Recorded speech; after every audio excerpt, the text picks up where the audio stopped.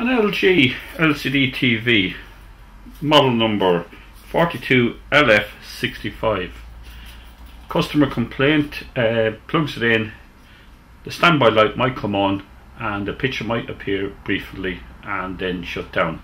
Sometimes no standby light or no picture. Very erratic. Right now at the moment I can plug it in and I'm getting nothing. So what I'm going to do now is I'm going to take it back off and have a look at the power supply and do a visual inspection of it. I've done a visual inspection and what I suspected was bulging capacitors, and what we have here, as we can see here on this corner of the board, we have 1, 2, 3, 4, 5, 6 bulging capacitors on the secondary side of the power supply. What I'm going to do now is take the board off and remove those capacitors and put in replacement capacitors, and then give the unit a test. I won't show the part unsoldering the capacitors, but I will give you the values of them. I have the capacitors replaced, and I'm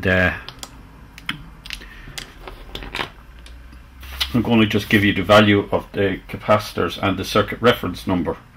C202 is a 2000 UF, C202 is a 2200 UF 10 volt 105 degree.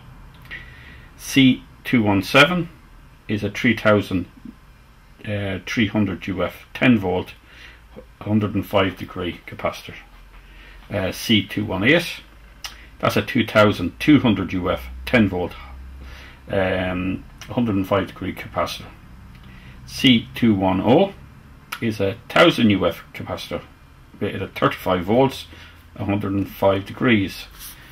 C206 is a 2200 UF and it's rated at 10 volt 105 degrees.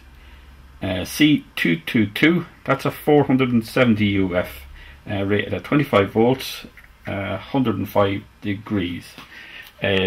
Use only good quality capacitors in these positions. If you use poor quality capacitors, there's a lot of them available out there. I won't mention the websites. You're only going to have to keep doing this every 3 months.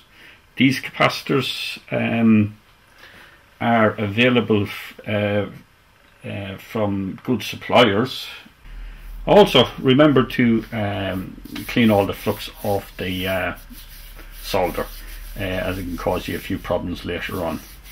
I'm now going to put this power supply back in the unit. Power supply is back in, and I'm just going to plug it in now to the mains and see what's happening. I'm going to just lift it up, and we have a picture, but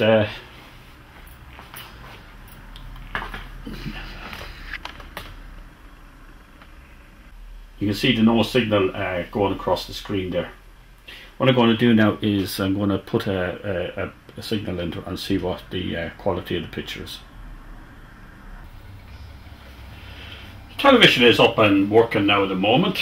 It's got a good picture, got good sound, all as well.